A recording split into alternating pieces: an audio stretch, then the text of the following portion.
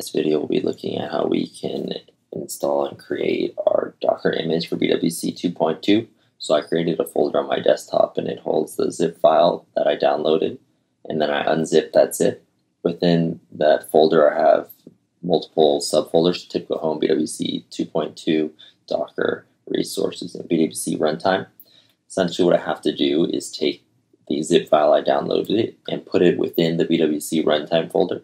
So I'll open a new Finder window, and I'm going to go to Desktop, Docker Zip, and I'm going to drag and drop the zip file into the BWC Runtime folder.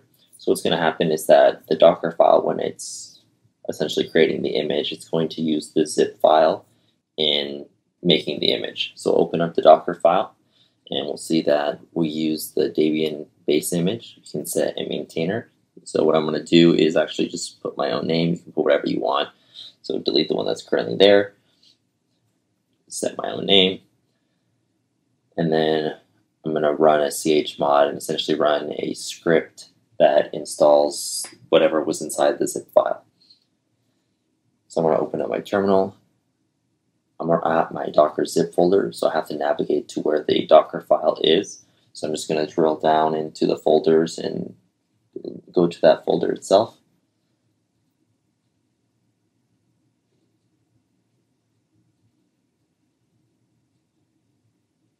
So I'm going to run a Docker build with this Docker file.